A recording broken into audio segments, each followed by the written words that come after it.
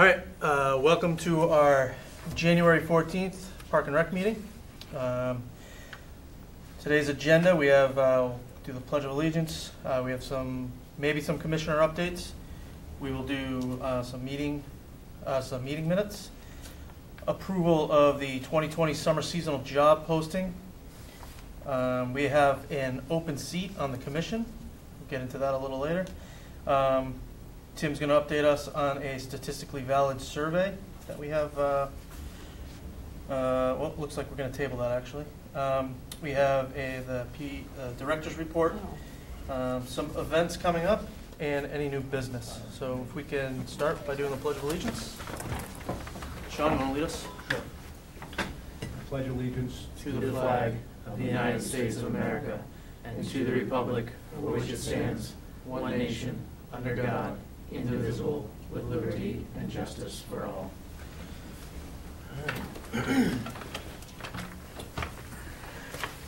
Do you guys, I don't have any updates for any of the subcommittees I'm on.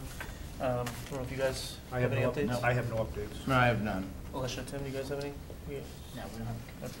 Okay. The one thing I do want to talk about, so Mike Levasseur is going to go to the CPC meeting tomorrow night.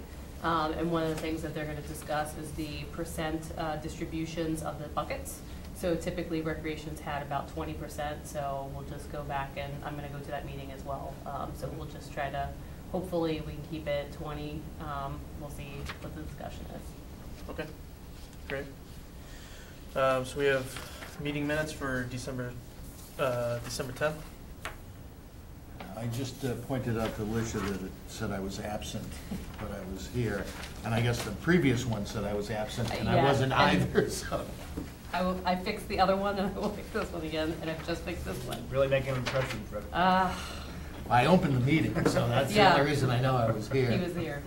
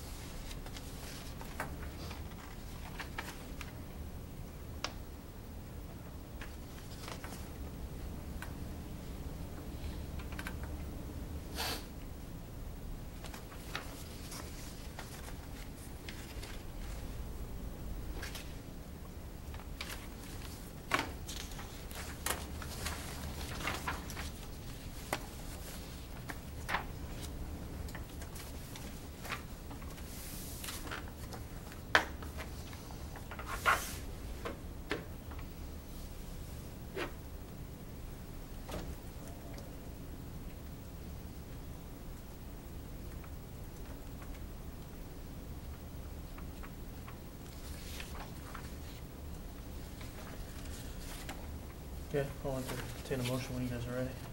Okay, do you want a motion just for one or both of them combined? You can do one at a time. We'll do one. yes. All right, I'll make a motion to accept the December 10th minutes with that one amendment or correction, What is the correction? that Fred was present In instead the of being commissioner absent. updates, it says that he was, yeah, that was I a, gotcha. Because I was looking Yeah. up here. I'm like, okay, yep, so we'll fix that. Second that? All right, all those in favor of approving the December 10th meeting minutes with the pending edits? Say Aye. All right. Okay. We have December 23rd. Make a motion to accept the December 23rd meetings as written. Second? All those in favor? Aye. Okay. We have approval of the 2020 summer seasonal jobs posting. so you can go through and check them out. Everything that's listed on the front is the positions that we are posting for the summer. And everything on the pages following are the short job description summaries and the grade and step the grade and the starting hourly wage.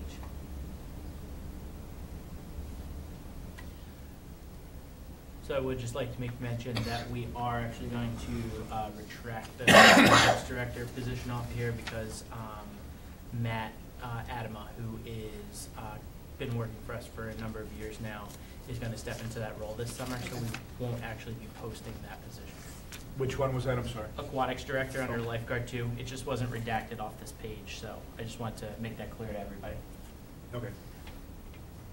Because you just had that conversation with him Yesterday. Yep.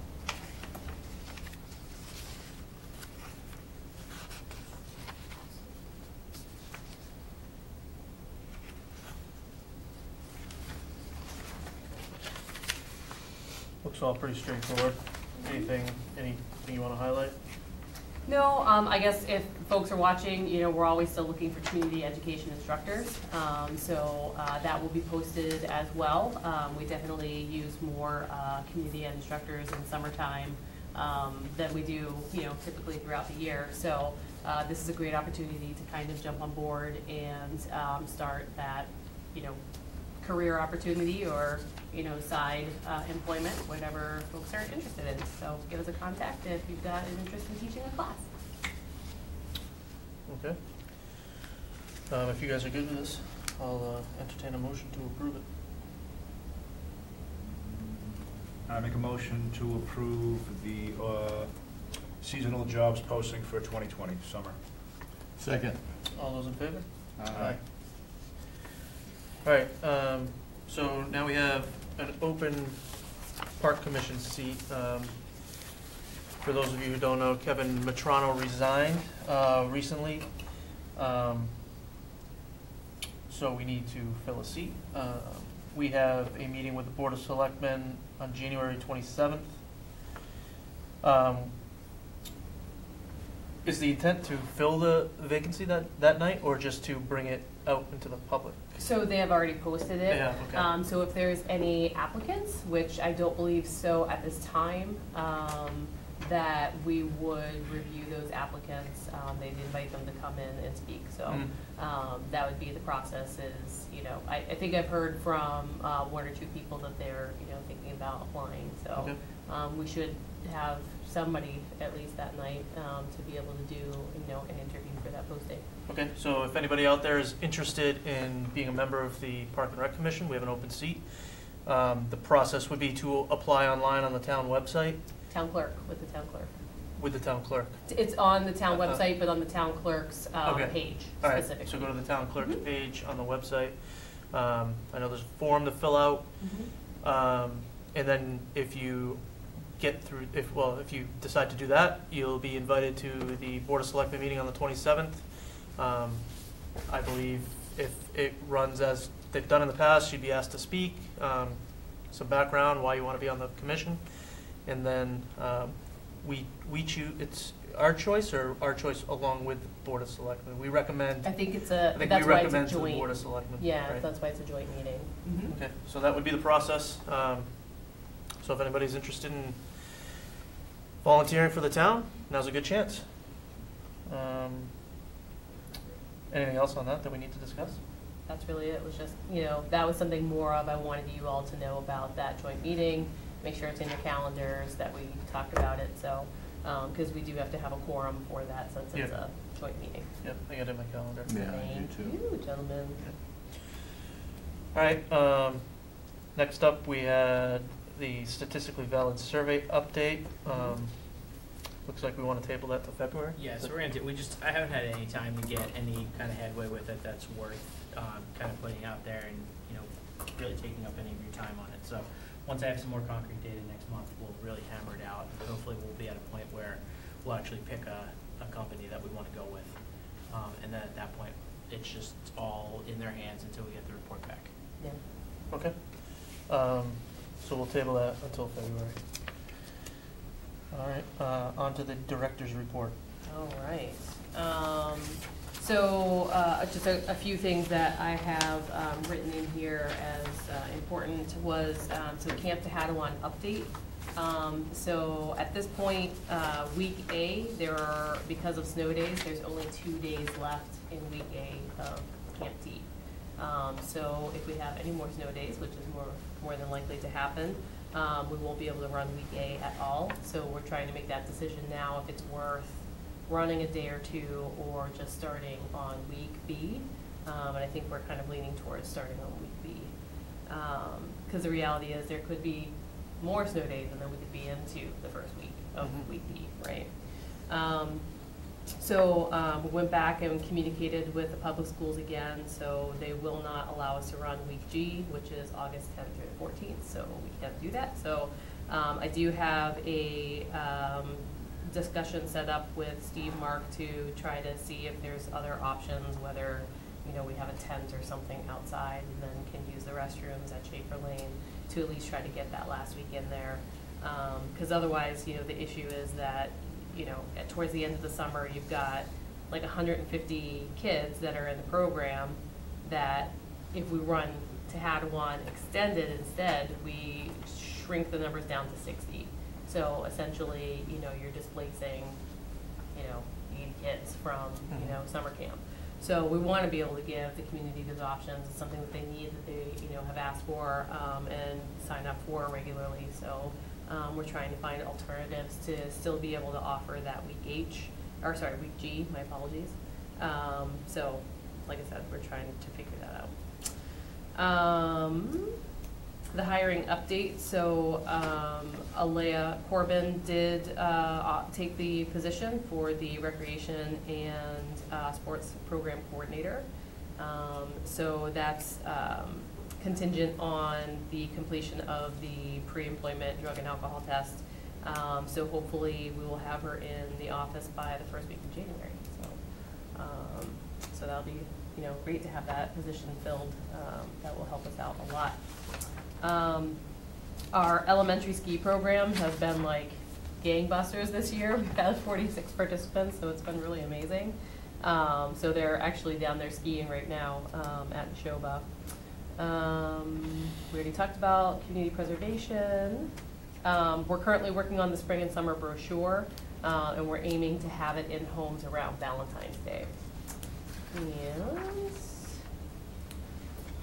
the budget hearing date, we did solidify that as being January 21st. I need to check the date. I'm not sure if I have an actual time frame. It'll be in the evening, so I can send that email out with the actual date and time tomorrow. So that'll be next Tuesday. We talked about Camp T hiring, and that is about it. Yep. Questions, comments, concerns? Nope. No, No, I'm good. Okay. Okay. Yeah, Events, Tim?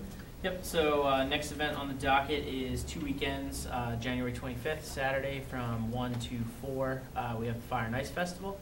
So we'll be having similar entertainment to what we had last year. We'll have the ice sculptor back. We'll have a fire dancer there, as well as a band. Just kind of looking at the weather, it does look like we're going to catch the temperatures finally for the rink to freeze. So I was talking to Steve from Highway today. Looks like we'll be in the teens during the day, single digits starting from Thursday on. So hopefully we'll do it. We're going to drain the rink again tomorrow, start with another 2 inches of water, freeze that, and start piling it back on. Since 70 degrees on Saturday really did us a huge Just got a lot of disservice. debris in there, is that why you're draining it? No, it's just to make it freeze quicker, so we can freeze 2 inches at a time rather than try to freeze 6 inches all at one time. Yeah. That way it'll make the ice a little stronger, so it's not cracking full thickness all the way through. So hopefully that'll all come together. Other than that, it should be a really good event. It was a lot of fun for everybody who attended last year. If we get some snow this weekend too, it looks like we'll have the tubing hill open and everything else. So it should be a really fun day to get everybody outside and just have a nice community day. Ties and Tiaras Dance is going to be the next one, so that's February 8th. Starts at 6 o'clock, runs through 9. One change this year that we will be doing is we are going to have the dance catered by El Forno. So it'll be dinner and a dance. Nice. there will be an option of, there'll be salad, plain pasta, and then you can get it dressed with your option of either chicken parm or meatballs, and then there'll be bread. So we'll do that from 6 to 7. Kind of have some activities and stuff going on, and we'll get the dance started shortly after. So that was the one of the things that we kind of upgraded this year and going to give a try. What else do you have? Sell it a little bit more. What else is at the dance? Yeah, so it's a really awesome night for daughters and their +1 to come out, and just kind of, we have a professional photographer who comes out, and they do pictures. The photos always come out really, really good. You can go online, choose to purchase them after the dance. Once they're posted, they're normally up by Saturday morning before anybody's even up. So to check out, we have a pretty cool raffle that we do. So we raffle off a 6-foot or larger teddy bear. That is the key prize for everything. We also have flowers and little teddy bears for sale. We also do all sorts of glow stuff and tiaras. We have our Park and Rec DJ. He does a lot of the towns around here, Mike Pride.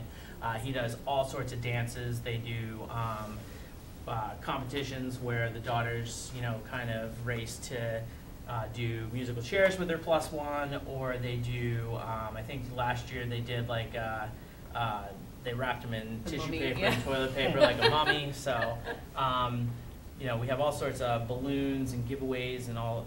It's just an awesome time for, the daughters to get out and spend time and just kind of run around, and it's a good event for the parents as well to get a chance to mingle and talk to people that they don't necessarily get a chance to see.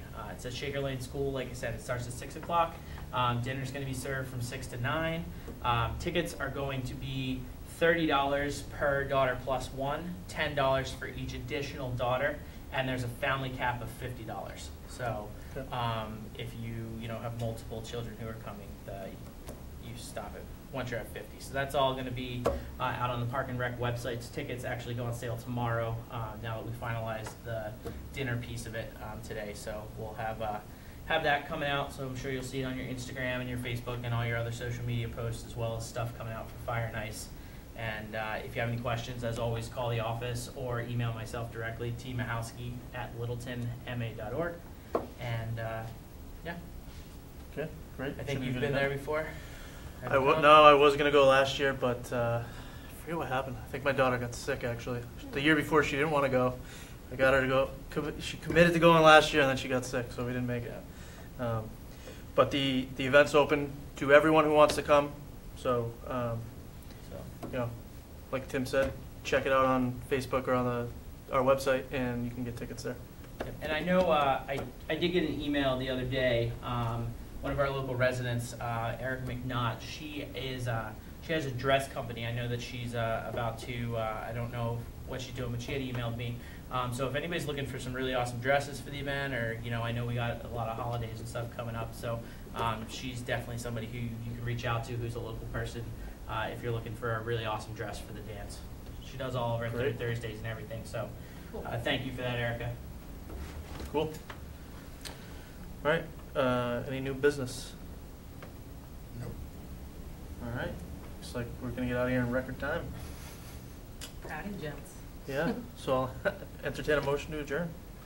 I make a motion to adjourn. Second. All those in favor? Aye. All right. See you next month. Boom. Next meeting, I'll make the motions. I just find it's easier to. I guess She's only got to pick one person. That's right. She doesn't have to who made.